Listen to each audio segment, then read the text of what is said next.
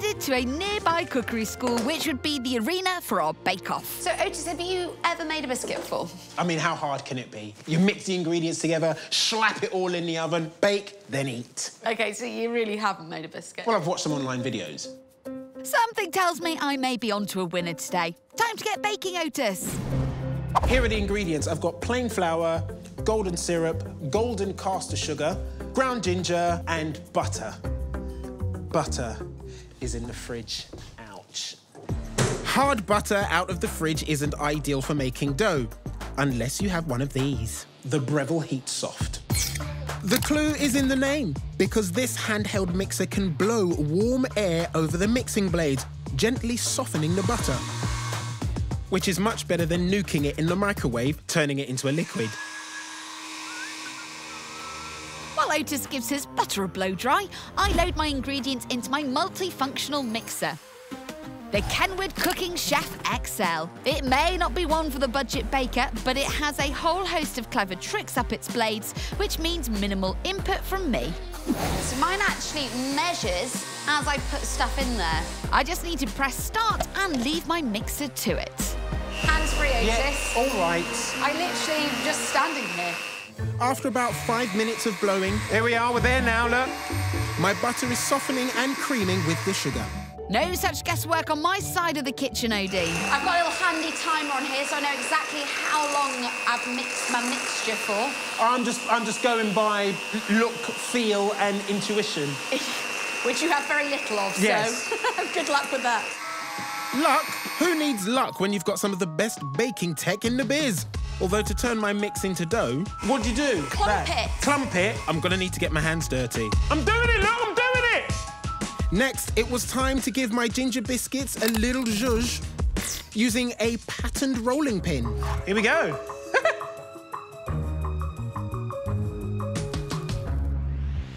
Hey, will you look at that? Biscuits cut. They look really professional. Thank you. It's time to get them in the oven. 180 degrees centigrade or 160 fan-assisted, as they say on all cookery shows. Probably. Meanwhile, back at Barrett's worktop, my Kenwood has done all the mixing for me. And forget about fancy rolling pins and complicated cooking instructions. I'm going to be using the Nutty Maker. No oven? To cook my ginger biscuits. No oven. This not only shapes my ginger biscuits, but also cooks them in around 3 minutes. So it's super quick. Granted, that 3-minute bake is partly down to my dough balls being on the small side, but this challenge is all about quality, not quantity.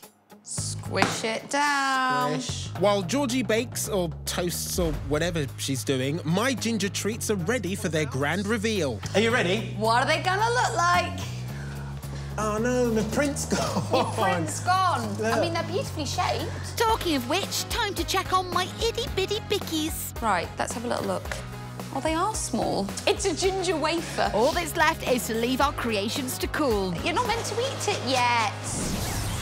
And get ready to bake our second batch, this time to see how tech can give our baking some flair.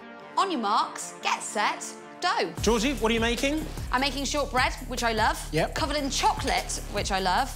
And I'm going to shape it in the iconic logo of the Gadget show. As this was a tech-based baking challenge, I had taken the liberty to 3D print my very own biscuit stamp, complete with bespoke logo. Beat that, Odie. I am making a biscuit for tech lovers and gadget geeks. By tech, with tech, for tech. I too decided to make a Gadget Show themed biscuit, but who needs stamps when you can print the Gadget Show logo onto edible paper using edible ink?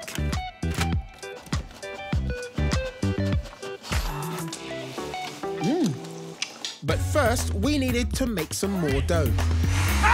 Which Otis was still trying to get to grips with. What? My trusty mixer, however, didn't miss a beat. So my dough's ready. After a little more hands-on love and attention, my dough was ready too. Should we roll and cut? Well, you can roll and cut. I'm going to push and squeeze. Ooh, lovely. I have a biscuit press.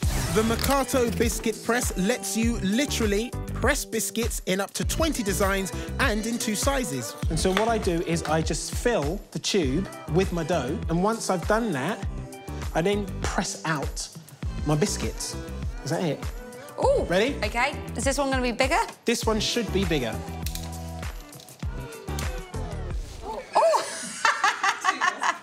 Honestly, the smallest biscuit I've ever seen. Hold on a minute. Says the person who's made ginger biscuits for borrowers. And I mean, that's only expanded because it's had time.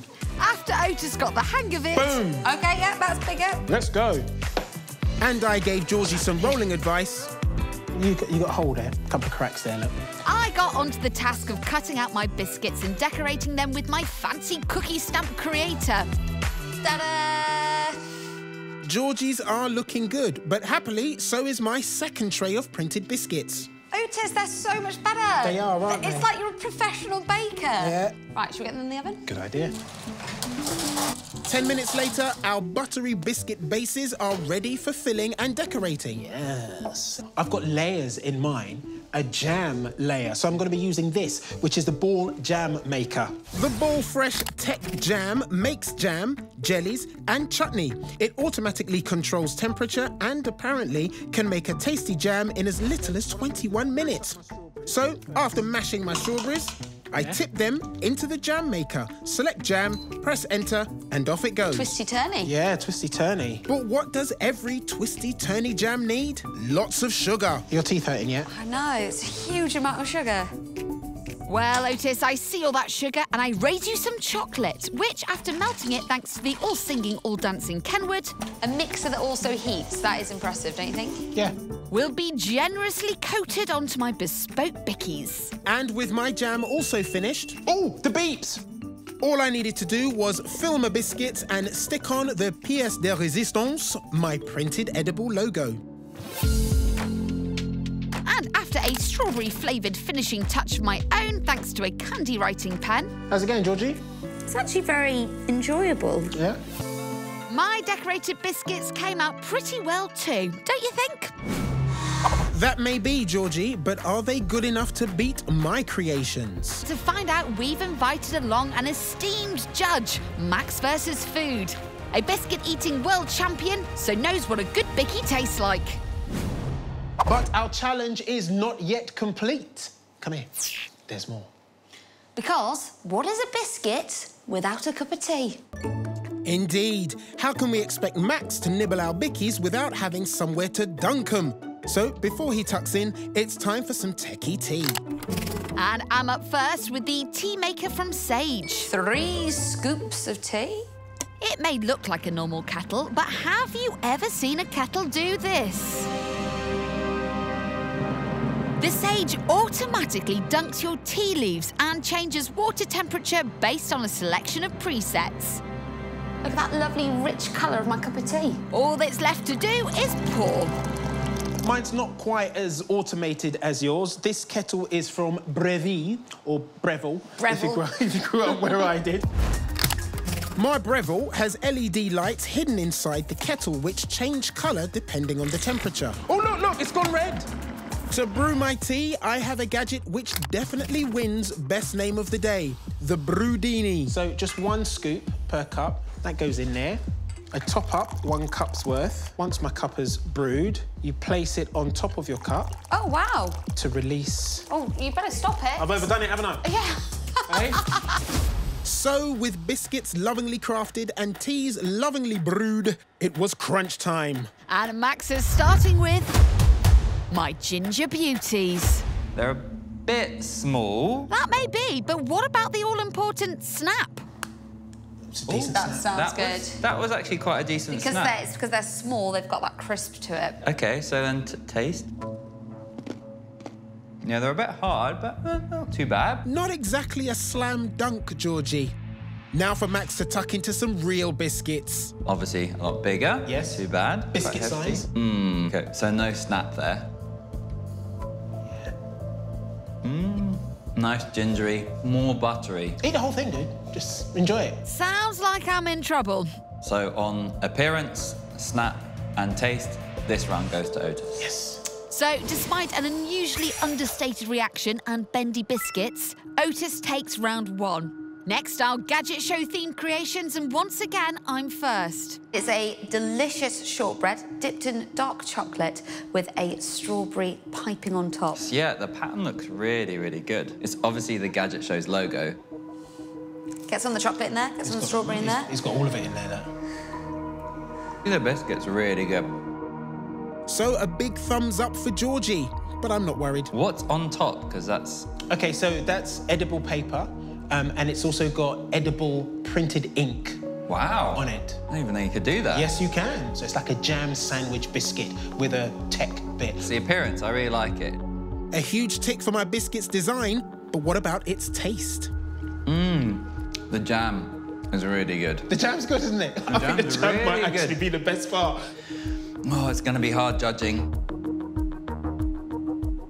I think I'm going to go for the biscuit of this one. Yes. OK. Although I would say that your jam was exquisite. Thank you. Jammy, Otis, but not jammy enough. Round 2 goes to me, making it 1 point apiece. So now on to the tiebreaker teas.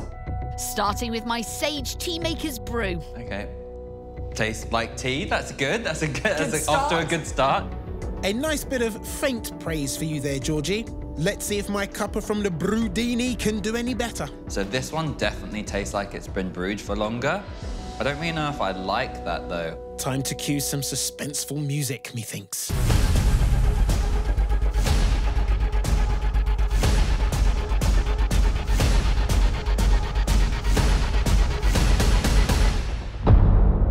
Whoa, cliffhanger! I know. I really thought we could add to the drama by revealing the results here in the studio. You're leaving me hanging. What happened? I can confirm that.